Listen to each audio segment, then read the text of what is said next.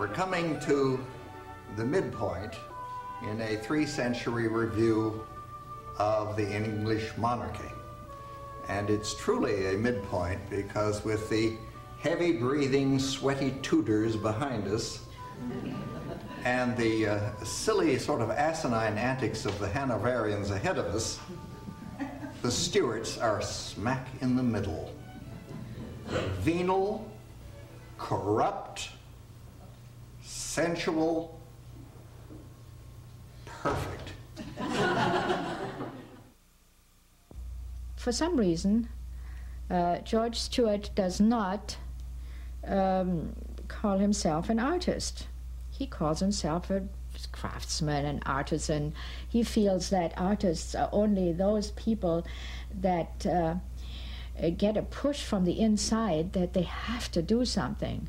Well, I don't care what he thinks he is, but when it comes to artistic expression and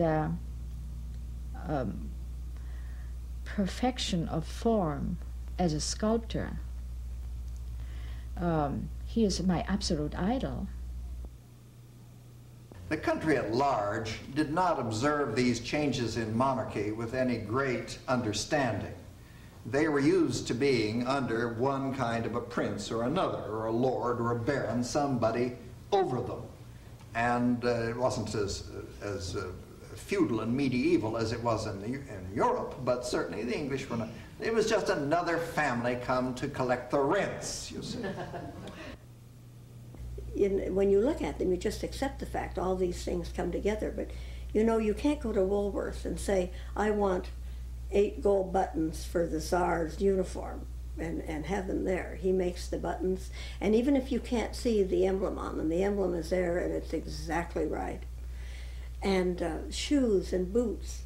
I think he puts out a saucer of milk and a loaf of bread, and the elves come and make the boots at night because they are so beautiful, and the shoes. And he said, you just make them like you make shoes, which of course is beyond me since I can't sew on a button. So I'm filled with respect for him on what he has taught himself to make everything perfect. And it's perfect that it's so perfect you don't know it's perfect because it's just part of a whole. And it's part of the reason that they don't jar the eye is that all the details are there and in the right proportion. And that takes an amazing amount of work. So the fact that these are 1/4 size, reduced to 3/4, he doesn't think makes them remarkable, but when you look at the detail and the wonderful construction and the perspective and everything else that goes into making the figures, absolutely flawless and in perfect proportion. It was to perform a marriage, and that was that. Henrietta, as they called her in England, was hurt. She was ignored. She was bitter. She hated Buckingham. Well, so did everybody else except the king. There was now a move in Parliament to have the Duke of Buckingham impeached for malfeasance in high office. He was amply qualified for such impeachment. The king was furious, and he prorogued the Parliament.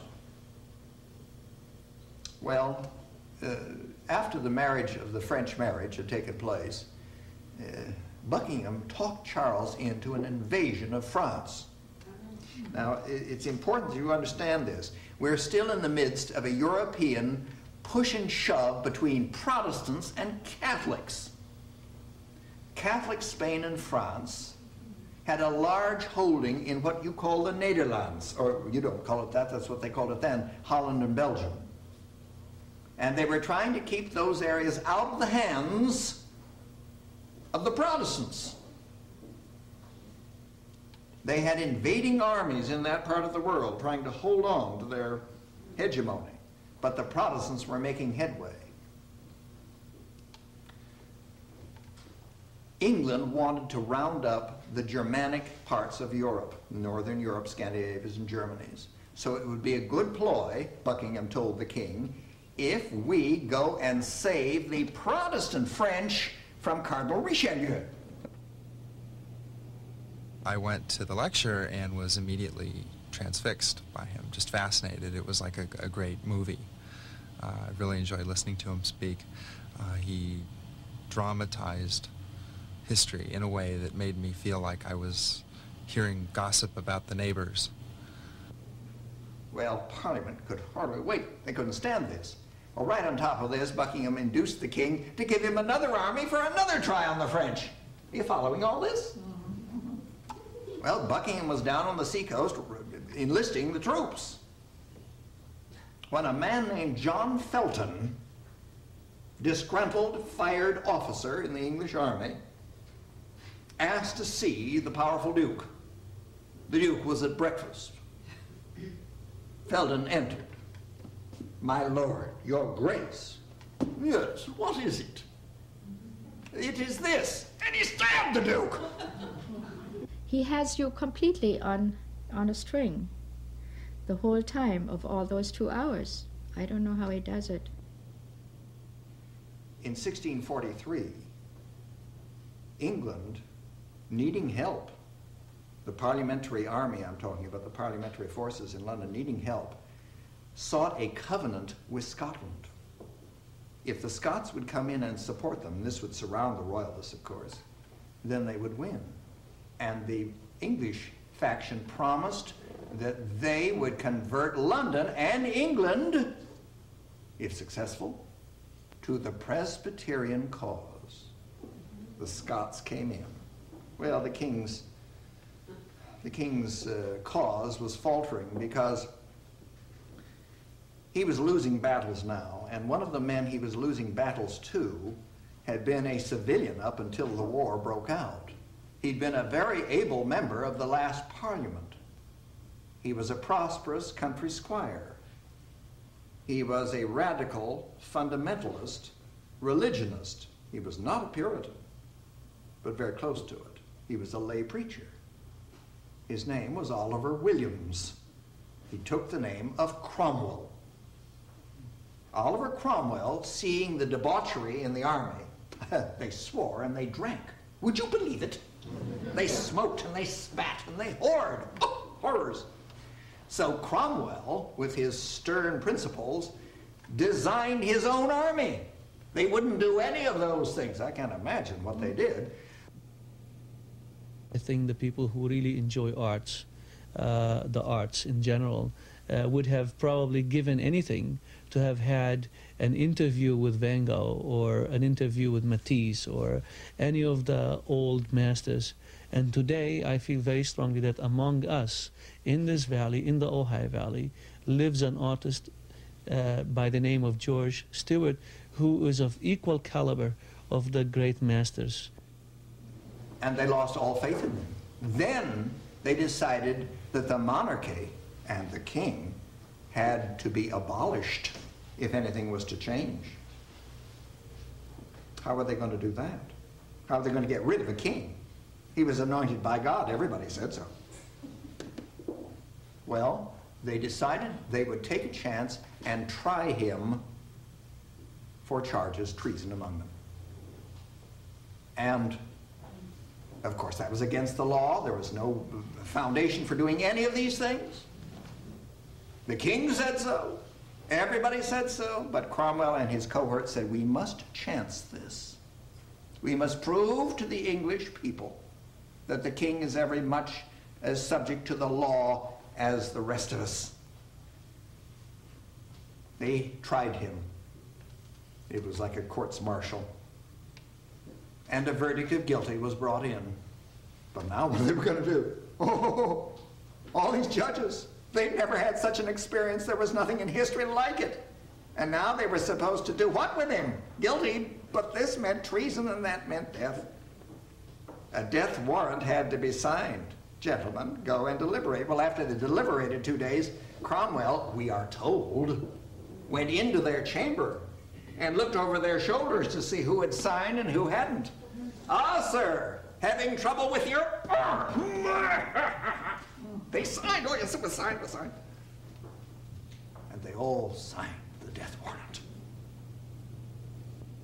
George Stuart really strikes me as being a Renaissance man. in addition to being so good at his art, so good at creating the historical figures, amazing detail and accuracy, also being such an engaging speaker, which I think is an art in and of itself, to be able to tell a story so well, which is what so many artists are trying to do, writers, filmmakers. They're all trying to tell a story, but he can stand up there, just one man, and engage an audience for 2 hours telling stories. It's quite amazing. When the king, heavily guarded, stepped out onto the platform, he saw that they had planned one final humiliation for him. He had always conducted himself with such elegance and such dignity, and during the trial his stammer had left him. He defended himself eloquently. They, his persecutors, wanted to see him humbled. In this day and age, when trials took place and a person was condemned to death by beheading, if they were, and somehow they died between the trial and the execution, the corpse was beheaded anyway, pro forma. They had a low block. You laid the corpse out and you put the block under the neck and you cut its head off so that you carried through the execution plan. This is what they were going to do to Charles. They had a low block for corpses. He would have to get down on his hands and knees and grovel on the floor. He saw this. He drew back. They had chains ready. They were going to load him with chains and drag him over. Everybody was watching. Everybody was watching. Dark and gloomy and thundering, rumbling. He pulled himself together, said a few words to the religious who was accompanying him, gave his personal effects, so on. Went over to the executioner, paid him. You always pay the executioner.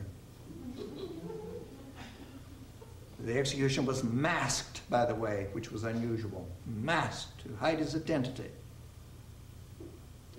Gave him his coins and said, "Strike when I hold forth my hands." He knelt, got down on the floor, put his head on the block, and thrust forward his hands. And the axe fell. At that very moment, the sun shone through the clouds on to the king.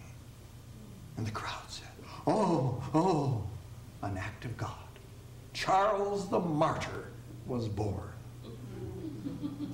To the royalist cause, he is a martyr to this very day. But there wasn't an outbreak, there wasn't a riot, there wasn't a revolution or a rebellion. The Cromwellians had succeeded. They had proved that the king was a subject to law. And like most artists, he is never quite satisfied and is always changing or refurbishing, or he finds he's always doing research. And he finds that one of the Stuarts was in mourning for his father, the one that was beheaded, for years. So he was dressed very flamboyantly, and immediately he changed into mourning clothes, even though the figure had been shown for many years, because that's what was correct in his research. And he just happened to run across it. Charles Stuart, Charles II, there in yellow, was not a tiny, inauspicious presence. His father was diminutive. Charles was 6'2". He was dark. He was part French, of course, his mother being a French princess and all, and that went back to Italian blood.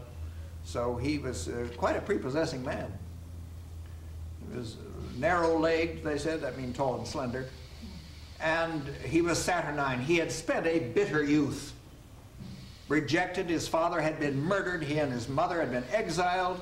They'd run around penniless, having to plead on their relatives, and most of it done pleading with the French monarch, Louis XIV, his cousin, his mother being the aunt of the reigning king of France. Louis and Charles were first cousins. And it was very embarrassing. Now he was back. He had the normal feelings of revenge on his father's murderers and all, but he didn't do anything. His brother James wanted to go out and kill all of the court that had sentenced his father and the rest of them. Nope, nope. They did set up the Clarendon Code. Edward Hyde, who followed them faithfully all through exile, and the rest of it was the Chancellor now, and he had set up a code that did place certain penalties on some of the people who had been the worst, in the eyes of the restored king, worst malefactors in the revolution that had preceded it. But other than that, it was a benign transfer of power. Now, Parliament had seized the purse strings, which effectively castrates the monarch. He couldn't, even though he was titular commander of the army, he couldn't do anything because he couldn't hire the soldiers to do it. So in effect, Parliament had real control. They had the control of the military and the taxing power. But there was endless patronage to bestow by the monarch. And the city of London began to flourish. The theaters and the whorehouses opened. In other words, our lives were just the way we wanted them.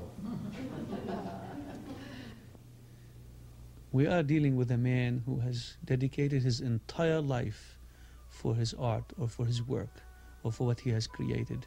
We're talking somebody who created over 300 figures, and as you will witness in this documentary, how painstaking to even do one of these figures. And those figures are for us to enjoy in this lifetime and for many, many generations to come. And this sense of dedication, I have no idea where it comes from. I have no idea what inspires somebody. That inspiration must come from some different plane that I do not understand personally.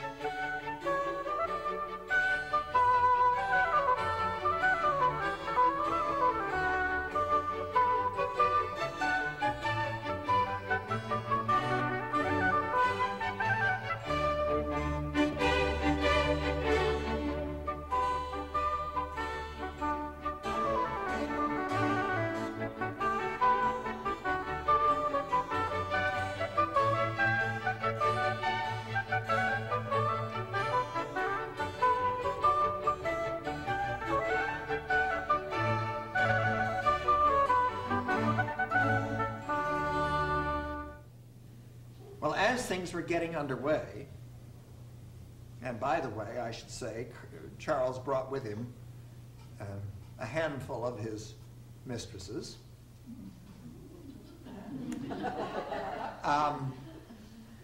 Parliament suggested that His Majesty might consider marriage. Bully, said Charles. He was all for marriages. Why not? A marriage was arranged for him. The Portuguese princess, or infant, Catarina de Bragança, she's not shown here. She was a small, dark, pious Catholic. Here we go again. Apparently Parliament agreed. So much for Parliament's holding a line. At any rate, Catarina de Bragança had been raised up to that time as if she were a nun. She had never seen the bright lights or the big city. She had certainly never seen the seraglio that her husband lived in the midst of. All his demoiselles de la nuit, ladies of the evening, were appointed her ladies-in-waiting.